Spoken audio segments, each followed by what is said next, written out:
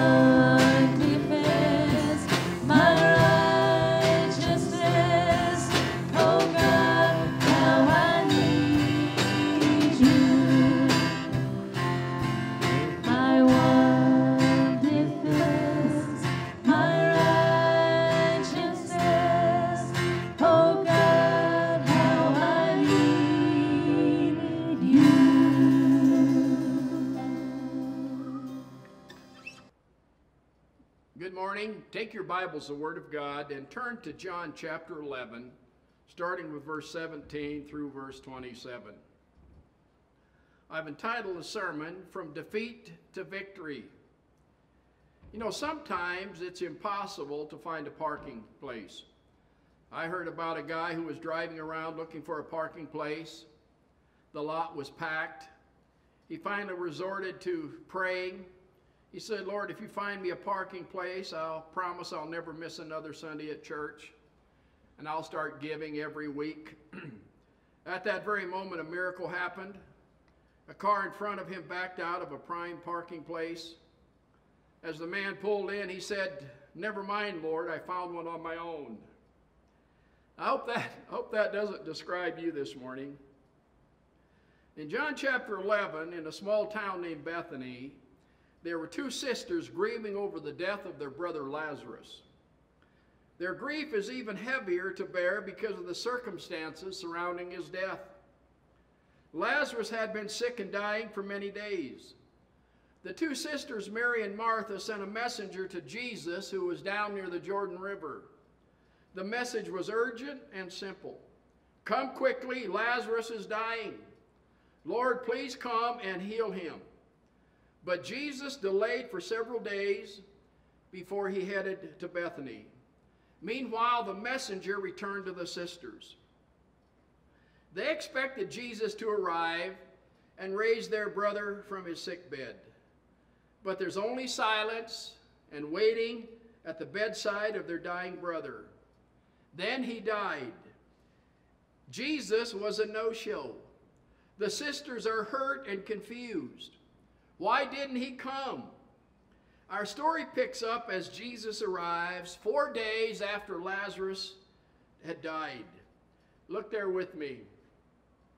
So when Jesus came, he found that he had already been in the tomb for 4 days. Now Bethany was near Jerusalem, about 2 miles away. And many of the Jews had joined the women around Martha and Mary to comfort them concerning their brother. Then Martha, as soon as she heard that Jesus was coming, went and met him. But Mary was sitting in the house. Now Martha said to Jesus, Lord, if you had been here, my brother would not have died. But even now I know that whatever you ask of God, God will give you. Jesus said to her, your brother will rise again. Martha said to him, I know that he will rise again in the resurrection at the last day. Jesus said to her, I am the resurrection and the life. He who believes in me, though he may die, he shall live. And whoever lives and believes in me shall never die. Do you believe this? She said to him, yes, Lord. I believe that you are the Christ, the Son of God, who has come into the world. In John's Gospel, Jesus makes 7 amazing I am claims about himself. And every time Jesus said I am, he was confessing that he is the same God who revealed himself to Moses at the burning bush. One of God's names in the Old Testament was I am. And Jesus says in the New Testament 7 times, I am, identifying himself as God. Here are those statements. Jesus said, I am the bread of life. Whoever comes to me will not hunger. I am the light of the world. Whoever follows me will not walk in darkness, but will have the light of life. I am the door. If anyone goes in by me, he will be saved and go in and out and find pasture. I am the good shepherd. The good shepherd lays down his life for his sheep. I am the way, the truth, and the life. No one comes to the Father except through me. I am the true vine, and my Father is the vine dresser. Every branch in me that does not bear fruit, he takes away. And finally, I am the resurrection and the life. Whoever believes in me, though he dies, yet shall he live.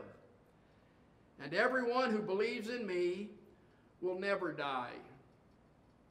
In this sermon, I want to focus on what Jesus said, what Jesus meant when he said, I am the resurrection and the life.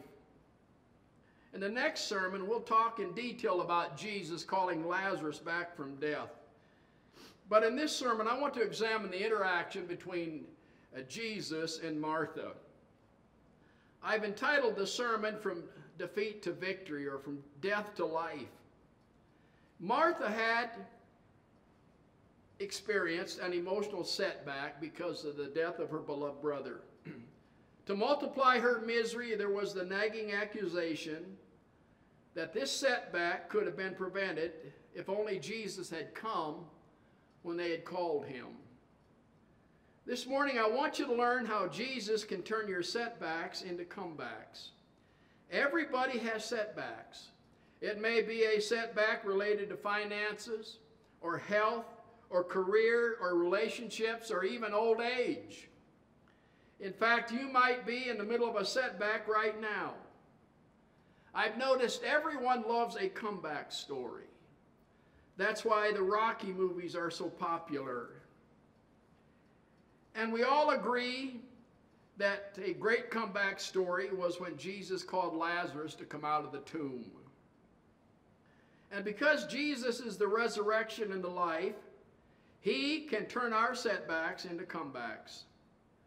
Sometimes when we experience a disappointment or a setback, we want to hide or just be alone. It was part of the Jewish custom that Martha should have stayed in her home setting for Shiva 7 days after Lazarus had died. Shiva is the Hebrew word for 7. Those that were required to observe Shiva, setting Shiva, were father, mother, brother, sister, daughter, and spouse. But when she got the word that Jesus was on the way, she couldn't sit still. The Bible says as soon as Martha heard that Jesus was coming, she went to meet him. But Mary, the Bible says, remained seated in the house. The wording makes it clear that Jesus hadn't even arrived in the city, and yet Martha was running out to meet him. Now, she could have stayed in the house, or she could have run away from Jesus. But she did the right thing. She ran to him. So I ask you, what is your setback? Has someone you love died, or is dying, or left you? Are you struggling with some kind of sin or addiction that you can't seem to conquer? Or perhaps you are just physically overwhelmed from taking care of all the people in your life. You may be struggling with depression or deep discouragement.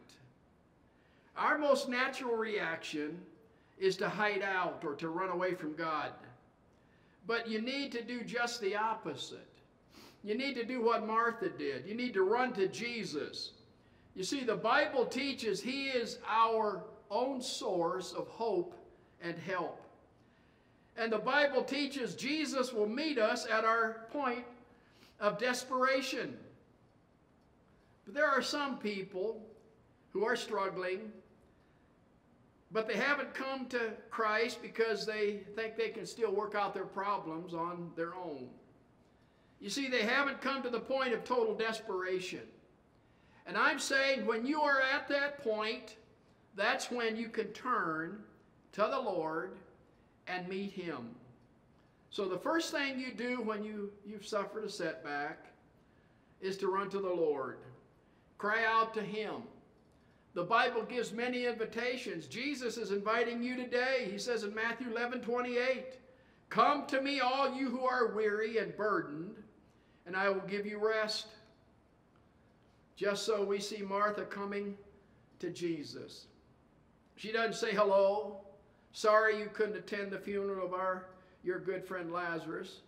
No, she gets right to her complaint. Martha said to Jesus, "Lord, if you had been here, my brother would not have died." Her grief was mixed with a sense of outrage and disappointment.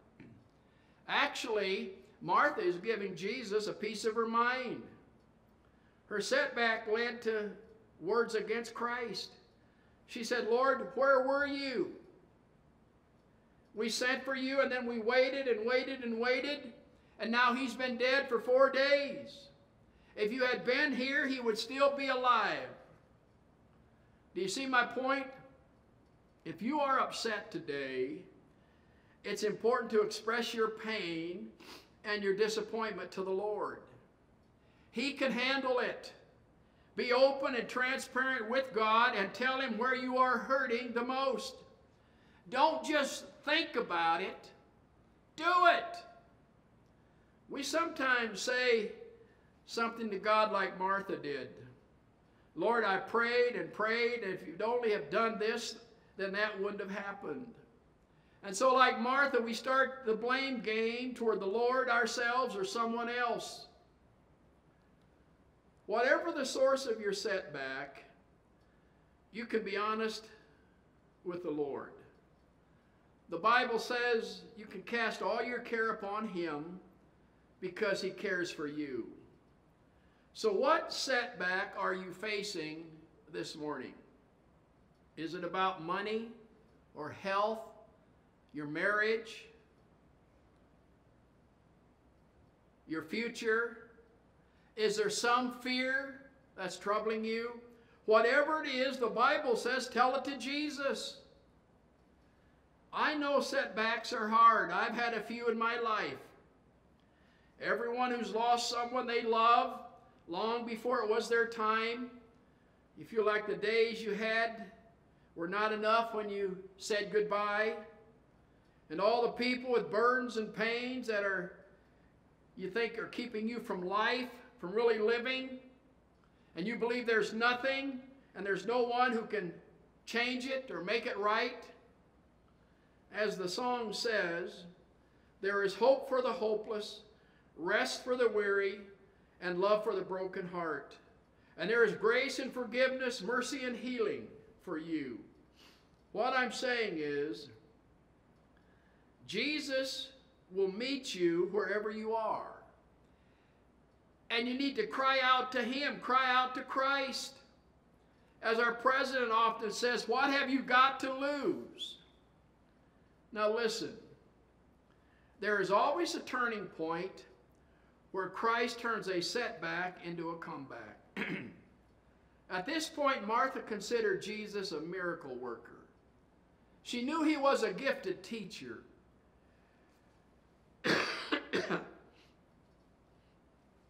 But she hadn't understood yet that He was God, very God standing before her. Martha said, my brother's dead, but I know whatever you ask of God, He will do it. Jesus said, Martha, your brother will rise again. And Martha gave the correct answer, but it didn't help her pain. She says, I know He will rise again in the resurrection at the end of time. But you can just hear her thinking, but knowing that doesn't help me today. I'm hurting today. It was a religious answer, but it didn't ease her pain. It was the right answer, but it didn't ease her discomfort. That's a problem with a lot of people today. They know the correct answer. They know the correct biblical answer, but it doesn't really lead them to a sense of peace and joy.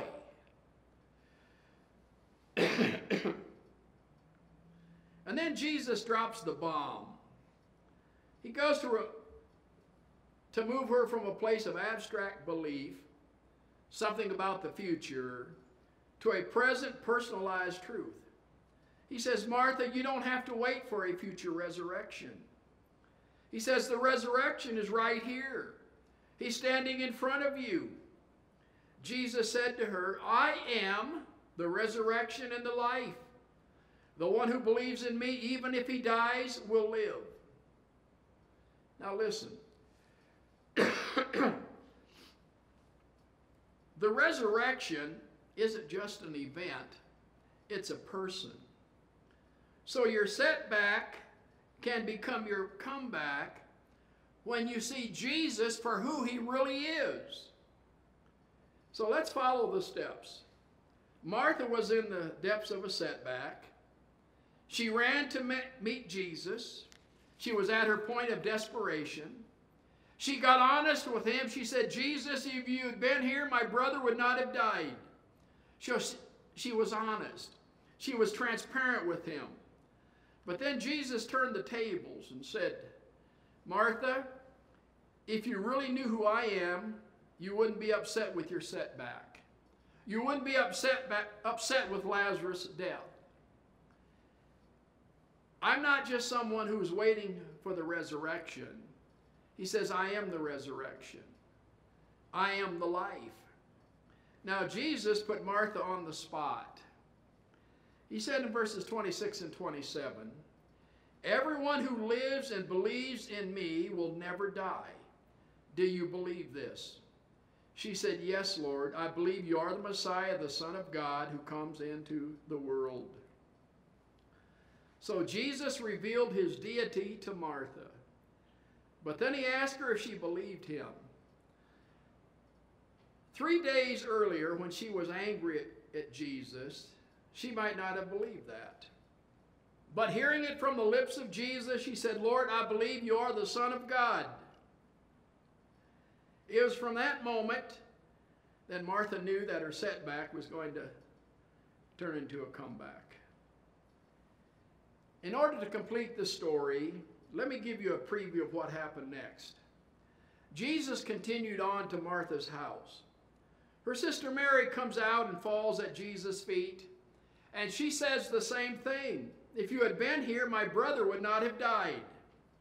There was a crowd gathered at the tomb, and the Bible says there was much weeping and wailing being expressed. And then we see the compassion of Jesus, because the Bible says Jesus wept, showing the tender heart of Jesus revealed by those tears. He knew that Lazarus would walk out of the tomb, and yet he was so touched by the grief of others that he cried with them. They pointed to the shallow cave where a stone had been rolled over the opening. Jesus told them, remove the stone. Martha said, Lord, are you sure you want to do that? After 4 days, there's going to be a bad smell, a foul odor. Jesus said, Did I not tell you that if you believed me, you would see the glory of God? And then he cried with a loud voice, Lazarus, come out. Now, I think it's important to notice at this point that Jesus gave life back to him. But Lazarus would die again. The first man who would be resurrected and never die again would be Jesus, who came back from death and is alive forevermore. Now, before they buried Lazarus, they wrapped his body in strips of cloth from head to toe. So Lazarus was basically a mummy hopping out of the cave. And Jesus said, loose him and let him go. And when they unwound those grave clothes, Mary and Martha looked into the eyes of their brother, and he was living and breathing, and their sorrow was turned to joy. So the worst day of their lives had become the best days of their lives. Jesus had turned their setback into a major comeback. And just so, Jesus can turn your setbacks into comebacks. You know, there are hundreds and hundreds of comeback stories. Some say that Tiger Woods winning the 2019 Masters at his age is the greatest comeback story in sports. That was big. But Tiger doesn't give the Lord any credit for it. But there's another sports hero admired even more. Her comeback ranks at the top of any list. Bethany Hamilton was a 13-year-old girl in Kauai who loved to surf. In 2003, she was attacked by a shark and lost her left arm. After losing nearly 2/3 of her blood, there were doubts that she would even survive, but she lived. That was a pretty big setback. But within a month, she was surfing again. 2 years later, she won the National Surfing Championship. 2 movies have been made about her life, The Soul Surfer and Unstoppable. 17 years later, Bethany is married with 2 sons and still competes, winning surfing champion competitions around the world. Her resilience and faith in Christ has inspired thousands of people. She gives God all the credit for her remarkable comeback. She says, I grew up in a Christian home. When the shark attack happened, I already knew that God, had me in his care. And I trusted that he had a plan and a reason for all of this. I totally believed that. I still definitely rely on my faith in God. And just say, Lord, I don't know why I lost my arm, but I'm going to trust you and know that good can come from this situation. Now, I've said that to say this. Maybe you've had some recent setbacks, or you are facing some setbacks in 2020. I am saying stay close to the Lord. Talk to Him. Tell Him your pain. See Him for who He really is. And be ready to be blessed, because He is the expert of turning setbacks into comebacks. Amen. And of course, it starts with asking Christ into your heart. Would you do that this morning? Would you pray right where you're at, this prayer with me? Dear Heavenly Father, I know I'm a sinner. I ask Jesus to forgive me for all my sins and take me to heaven when I die. In Jesus' name, amen. God bless you. I hope to see you next week at the same time. Teach me some melodious sonnet sung by flaming tongues above. Praise the mount I'm fixed upon it, mount of thy